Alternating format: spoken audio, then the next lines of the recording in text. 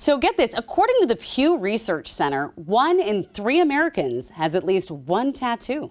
It's a $2 billion industry that is growing in popularity among people of all genders, races, and political ideologies. So what is the big appeal? Well, to answer that question, I'm joined by Dr. Dustin Kiskaddon, a Seattle sociologist and the author of a new book called Blood and Lightning on Becoming a Tattooer. Welcome to New Day. Thanks for having me. So you're a sociologist and a tattooer?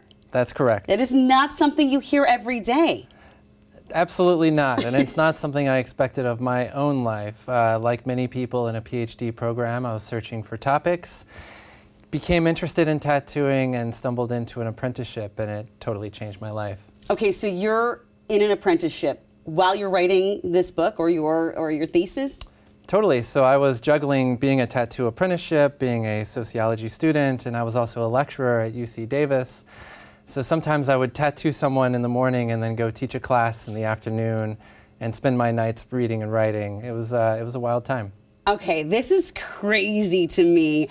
So why, as a sociology student, when you're writing your PhD, why were you like, oh, tattooing? I think that's interesting. Because I think it's fascinating that we are so obsessed with this. Is that what interested you? So the thing that initially interested me was a question around, we know a little bit about people who get tattoos, and we see them all over the place, but we know very little about the people who do all these tattoos on us and our friends. And so I thought to peek behind the sort of scenes, jump on the other side of that experience, and what encouraged me to write the book was really that I was blown away by what I found there. In fact, all the stuff I was reading and learning about tattooing didn't really explain what I think is actually most radical and fascinating and amazing about it, which is that when you go to do it, it feels incredibly powerful. There's something special that happens. And I used the book to try and do my best to understand and explain that specialness. Okay, so what you're saying is when the tattoo artist puts needle to skin, there's almost like a spiritual transformative moment?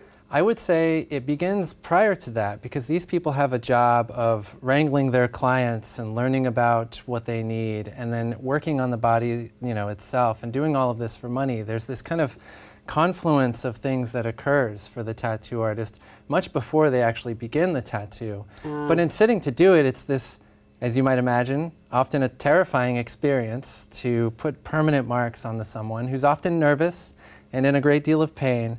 And so it's that sort of swirling amount of things that are occurring that can create something that's really special. And really intense, though. I mean, I'd be so nervous I'd make a mistake.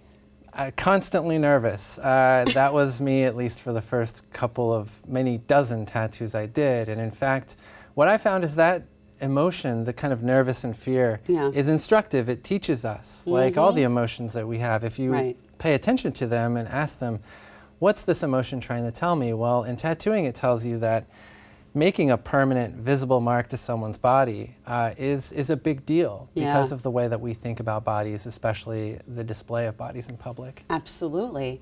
So we're going to look at some of your work, but I have to ask, I mean, some of this is beautiful. I love just how forward-facing it is. It's very, it's there. It's not some of this crazy, detailed work. I mean, this I love. This is really, wow, that person lost their head. I dig that.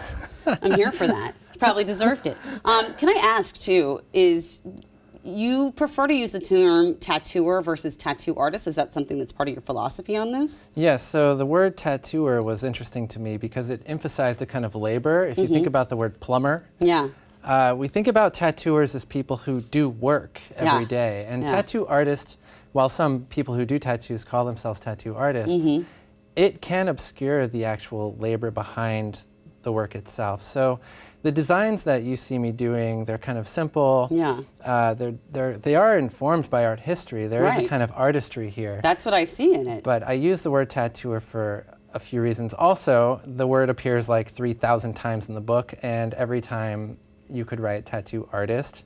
Tattooer is just a little easier. I'm here. Listen, I'm here for that. I am. So you talk about how the book is really looking at the actual tattooer, but you also kind of explain, or explore, I should say, why people get tattoos. Why is it, as a sociologist, do you think that we desire to mark ourselves? So what I found to be really interesting about this question was, well, I'll give you an example. Someone came to me and they had a really beautiful tattoo. And I thought, wow, that's amazing. I'm terrified to put one of my tattoos next to it. Yeah. And the person said something like this, yeah, it's great, but the person who did it was a jerk, and it took me a while to like this tattoo. Oh. And part of what that helped me think about is the fact that people enjoy having tattoos, but the experience of getting the tattoo is really important. And for the tattooer, that means you have to give someone not only a good tattoo that will be there, but a good experience. So I actually believe that while people enjoy having tattoos, and there's something to say about what that means, maybe that's the second book. That is the second book. There is something to do with people actually, they must enjoy getting them. The process, the experience, because they wouldn't get as many as they get unless that was actually important too. That is interesting, because I think that's been one of the barriers to me ever getting one.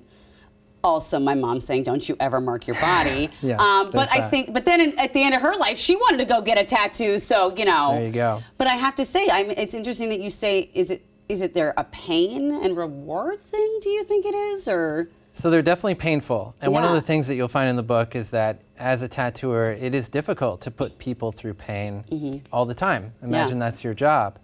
It adds up over time. And people do a lot to try and obscure the pain during the experience. Right. But the fact that they're painful is true. It's very real. But like other things that are painful, people get through it. They get through it, that's true. Yeah. Well, thank you so much, Dustin. If you would like to hear more from Dustin, he's actually launching his book tonight, March 14th at Elliott Bay Book Company. And you can go ask him more questions.